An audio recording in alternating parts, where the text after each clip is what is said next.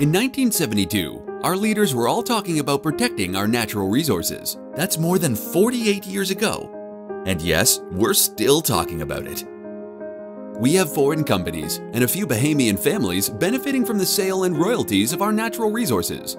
We have billions of dollars worth of our natural resources leaving this country each year. Wow, man! They told us the Bahamas had no natural resources.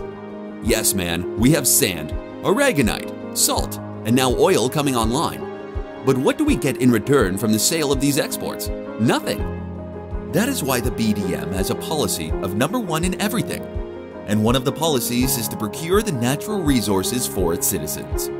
The BDM will establish a sovereign wealth fund so that all Bahamian families can benefit from the natural resources of their country.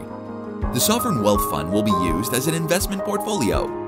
We will seek to invest the income from our natural resources into U.S. stock, bonds, and other international investment vehicles. Part of the interest from our global investments will go into the public treasury to be used for national and capital development, and the other part will go into an NIS account.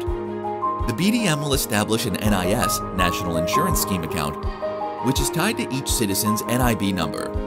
Part of the interest paid from our global investments will be deposited into this account. Dividends will be equally distributed to each citizen on a monthly basis. This is revolutionary. I am voting BDM for a better Bahamas. Join us. Join the Revolution 2022. www.mybdm.org